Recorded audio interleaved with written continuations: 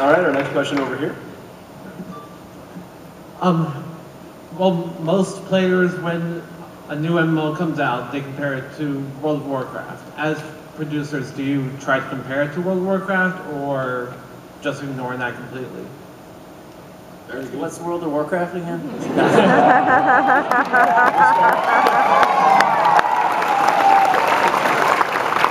We'll start down here. Life sucks. For us, I mean, World of Warcraft isn't a very good analogy. We look at it for maybe social systems, things like that. What did these guys do well? But I mean, you look at pretty much any game for that. I haven't been in one of those, how can we make this more like WoW conversations in years and years and years now. No, I agree. I don't think you look at it from a point of view of how can we do something differently from them just to be different, or like them to try and get more customers. You're looking at it for a case of how can we make the game that we are making as best as we can, and how can we make it a great game. I think if you start second guessing yourself and saying, you know, well, we want to do this to, you know, to kind of distance ourselves from World of Warcraft or to be closer to World of Warcraft, you start doing your own design intuition a disservice. So you really want to be kind of honest to your game and look, and you might take some things from a game like that. It's a huge game and it's been immensely popular with millions of people. They do a lot of things right. Yeah, you know, so you are going to draw from it a little, but you're not trying to use it as a yardstick by which you're going to judge your own design necessarily. Yeah, I think in general you can kind of out-design yourself if you kind of go down that path. I think that around like, you know, maybe 2006, 2007, you saw a lot of MMOs just trying to be different just to be different, and there wasn't a lot of good reasons or designs behind it. And so I think that you just need to be careful and, you know, set out to make the game that, you know, you think you and your players and your fans will love. And, you know, sure, you can learn things from everybody. You know, everyone here, you know, we see every video, every feature they do, and we look at it and say, oh, that's cool, or that sucks, and, you know, or what are they doing there? And so you learn from everybody in the whole industry, but I think you can definitely out-design yourself on those sort of things. Yeah, as far as actually comparing, since you said, I think the reason why they compare is because it's far and away the most polished MMO that's been released. Far and away, it's not even really close. A lot of their MMOs are tend to be really rough around the edges, and especially for, what is it, 7 or 8 years old now. At that time, nothing was even close to as polished and as easy to like get into. So that's why it attracted a lot of people, well, at least one reason why, and it's the reason why people look towards it as, you know, what they want to do. Well, I think for all the people who were involved in EverQuest, they probably get annoyed when, you know, it's being compared against World of Warcraft, the games are being compared against World of Warcraft, because World of Warcraft really grew from EverQuest. That's kind of the granddaddy of that style of game. I think it's a genre, and whenever you're working within a genre, so MMORPGs is a genre just like RTS is a genre, just like sports games is a genre, you have to look at your competition within that genre and learn from them. Because if you're reinventing the wheel with every game system that you're working on, you're going to fail. You've seen lots of projects that do that. So yeah, you're going to look at the genre and games within there and make sure you learn what you can, but then you have to innovate as well. You have to have your own take. You have to differentiate yourself in some way. Yeah, for us, I mean, our game's all about action and shooting stuff in the face. So besides community stuff, not as much.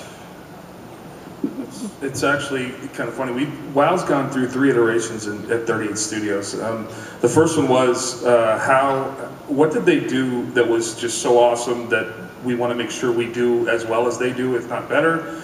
The second one was when we look at what we're making and we're trying to tell ourselves that it's getting fun, but at launch everybody's still logging into WoW instead of the game they're making. And the third one is the question, the burning question we ask ourselves now, which is when we launch, why will people that have 6, 7, 8 years invested in a World of Warcraft account leave that game to come play ours? And that's the question that we put to ourselves pretty much every time we get together and talk about where Copernicus is. Awesome, excellent answer. Next question over here, please. This question was going to be primarily for Kurt, but since all of you were kind of mentioned it, I think anybody could really answer it. I'm a long-time EverQuest player. I saw sites like Alakazam grow up. Even when SWOTR came out recently, it has you know, databases half full of all the things you can do. How do you and how do your companies look at that challenge of it's really hard to design content that players are going to be challenged with mentally because there's always that temptation to log out and look it up. How do you design how they progress, how they level, and what time it should take, knowing that they're going to be creating these kind of repositories of information? Well, first off, I mean, I think we would all say that those repositories, we want those to grow and continue and always be there. That's the gamers, that's the communities that are going to invest massive amounts of time because you've created something they care about. I can't think of any scenario when I don't ever want those to be around. Having said that, I think what we're seeing now is the growth of the MMO space across all platforms. You know, one of the objectives 5.5 years ago when I founded 38 Studios was that I don't want you to have to be sitting in front of a PC to interact with this intellectual property. That doesn't mean we're going to make an MMO on the iPhone, but there's no reason that any platform in the world can't be tied into the entertainment experience that we're creating, whether it be through, you know, Todd McFarlane and R.A. Salvatore digital stories, or Todd McFarlane toys, or anything from a platform perspective. The platform that you're holding in your hands or sitting in front of has to, I think you have to build to the platform strengths, and the community tends to drive and decide what they want, how they want that information. You know, I mean, you're talking about Alakazam. I'm sure we've all participated in or been around.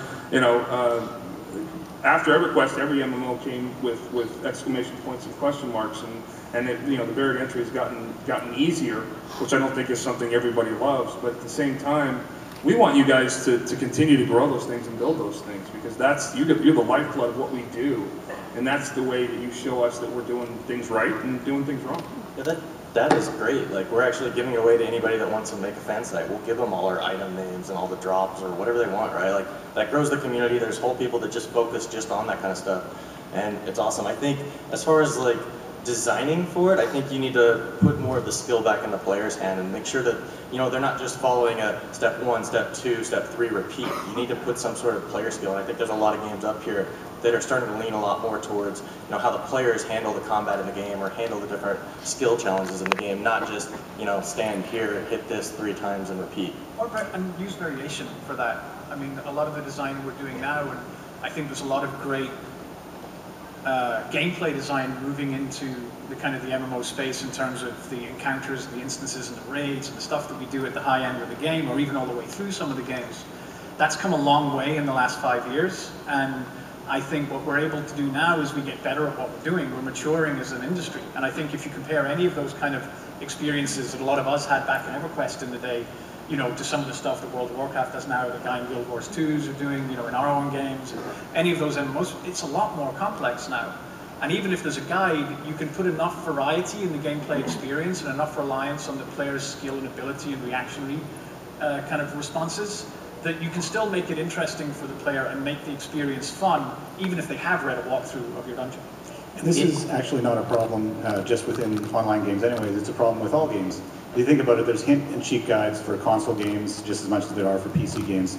And really, I think as a game designer, what you're trying to do, whenever you're designing a game, you're trying to hit this balance where your game isn't too frustrating and it's not too easy. If it's too easy, players get bored. If it's too frustrating, then people go to the hint guide and they just get the cheats, and then that kind of breaks their immersion. You don't want that. So it's really trying to hit that happy medium, which you're trying to do with any kind of game, not just MMORPGs. Yeah, I don't know if they really go to the hint guide for that reason so much as just to look it up. The thing is, it doesn't really matter if you look it up or if you don't. There are actually just a lot of people who don't even know about that stuff, all the wikis and all that. Really what matters is, I don't need to look it up to know whether or not it's fun, right? Like, the wiki doesn't tell me that. And if the game is fun, then it doesn't matter whether or not they know exactly what they're supposed to do. When they do that, they're having fun.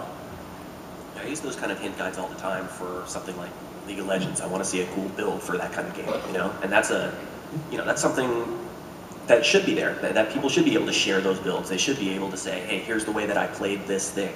And that's, I think what you said, it's all about variation. If there's a lot of different ways that you can tackle a problem, a lot of different ways for you to solve how you capture the space or how you complete this raid, being able to share people's different strategies for that, I think is great.